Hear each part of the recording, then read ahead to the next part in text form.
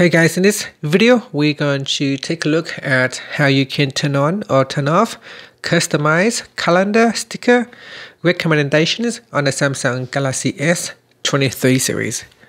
First, tap on the home button to go back to the home screen. From the home screen, swipe down at the top to open up quick settings.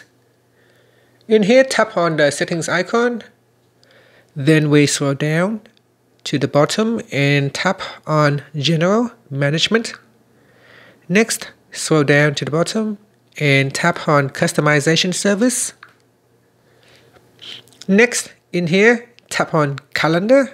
So tap on the calendar toggle button to switch it off or turn it on. Select Get Sticker Recommendations when adding events. And that's it. Finally, you can tap on the home button to go back to the home screen. Thank you for watching this video. Please subscribe to my channel for more videos.